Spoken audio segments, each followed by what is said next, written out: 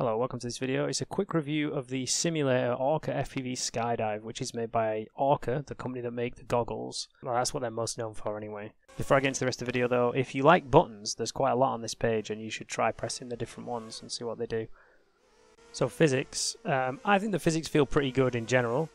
Maybe throttle is a little too responsive and you can change direction a little too quickly, and there's very little prop wash. It makes it sort of not feel like a perfect, not perfect, but not a great simulation.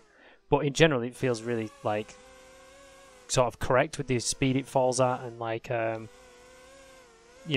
just sort of it's got weight to it, it's got heft, it's just, and you've got the ability to like momentum fling it the same way you would in real life, which some of the other ones don't really have that. You feel like you sort of lose speed really quickly, and this, I would say, sort of feels a bit more like you can throw it around like you can with a real quad. One thing to point out is actually that there's no sliders for physics, so you can't control the weight, you can't control the thrust or anything like that. Just worth pointing that out, I think. Options then. First of all, it's dead easy to set up your controller in this. I just plug in my Mambo, TBS Mambo is what I use the controller, plug that in and then launch the sim, and it's picked it up, and then you can calibrate it with like really quick center the sticks, push the throttle, do the select axis, etc. It's dead easy. If you plug it in through a whoop, like if you have another controller that can connect up to a whoop and you plug that in to control it, I've got a video that shows you how to connect a whoop as a HID device so that you can pretend it's a gamepad. I'll card that out. But if you do that, it also works, and it just picks it up the same way like a gamepad, and you do the same calibration and it works.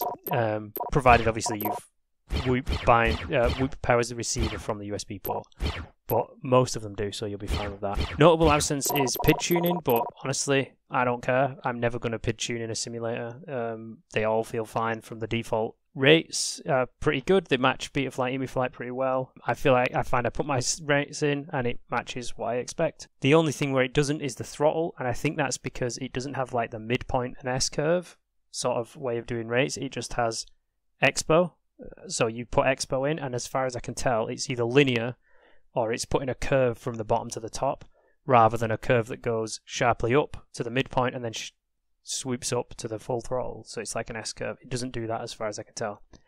So if you like a sort of S-curved throttle, you might have a little bit of a weird time, and that might also be why I think the physics feel a little strange with the throttle response, because it's not matching my throttle response properly.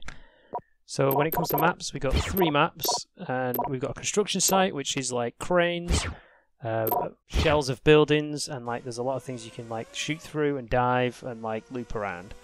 So that's pretty nice. We've got a desert, which is like rocks and caves and stuff, and you can again shoot around that. There's a lot of sort of tunnels, and then open space. There's a lot more open space than there is internal space though.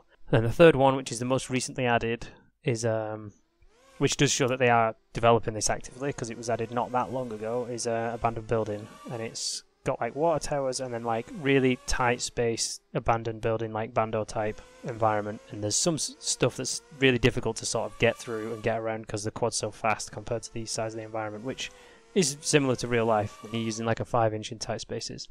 So performance and looks wise, obviously you've seen enough footage of it now to make your own decision on how it looks, but performance wise it's pretty good. It seems to get a decent enough frame rate that I've never gone, oh, this is choppy and lagging, and it loads really quick. Granted the environments are quite small, but I've got really old hardware. I've got a GTX 970, a 10-year-old CPU, like nothing crazy over here, and it runs pretty flawlessly. And I'd have to see it running on something a lot worse, but I don't feel like people would struggle if you have got a PC from like the last 5 years. You'll probably be fine. In terms of additional features, there's not really much going on there. There's no map editor, no quad customization or anything like that. These things just seem to be like not a priority. I will say that it's being actively developed. It seems like you get updates reasonably frequently. Like I said, they added a map, they've added better calibration and stuff like that. And if you're in their Discord, it does seem like things are being worked on and talked about. It is quite active. So I don't think you can expect them to never be there, but they aren't there at the moment, those type of extra features.